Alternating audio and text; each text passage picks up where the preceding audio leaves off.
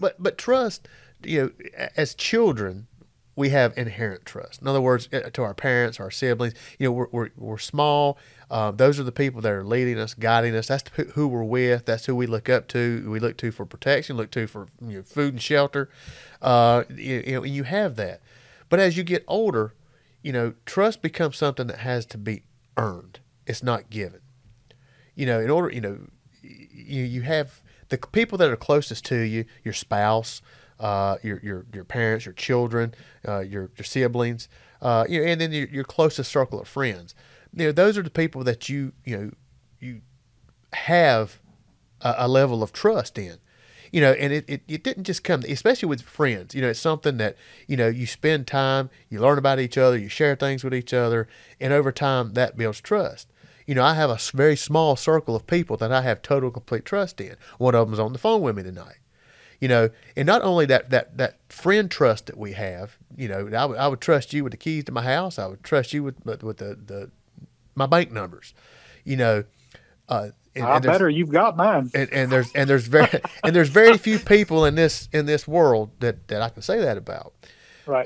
But there's also not, for instance, the trust we have from a training perspective. For Mm. instance, judo training. Those are things that when you go wanting to throw me through the air. Let me show you this. Let me show you this move. There is a level of trust that has been built over many years Mhm. to know and understand. I know what you're going to do. You know how I'm going to react, and vice versa.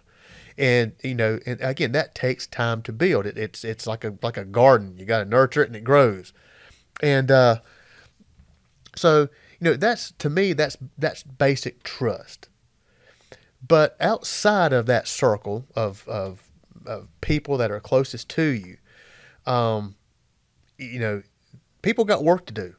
If you want to, for me to go along with what you're saying, get on the train per se.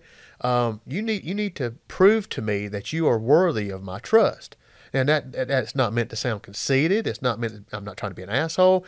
I just think that's the way things ought to be, and everybody should be that way. I'm skeptical of everybody until I pretty much get inside underneath the hood there, and kind of get that trust and learn something about somebody. In my mind, I guess paranoid is not a good word for it, but I'm very skeptical of people's intentions until I learn more about them, or have had the ability to spend more time with them, and learn who they are and how they act and do things. A good person to see this. I'd like to revisit this in about 10 years, Okay. and hopefully by that point, he'd be willing to talk about it, but let everybody hear from my son.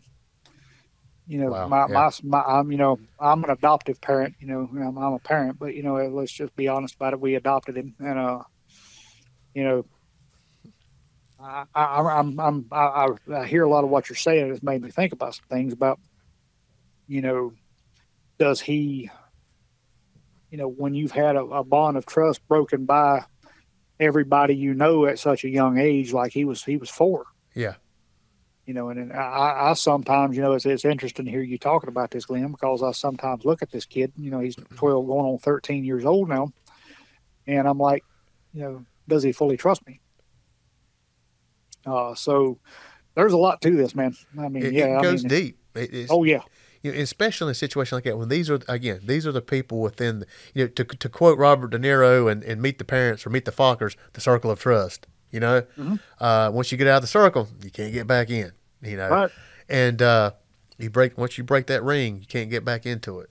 But that's the people that are closest to us. But what I want to look at tonight, from a safety and self protection perspective, is when you're taking direction, or you're being told things, or being given direction, I guess is a better way of putting it, from people that are outside that circle. People that let's just say consider themselves in a position of authority.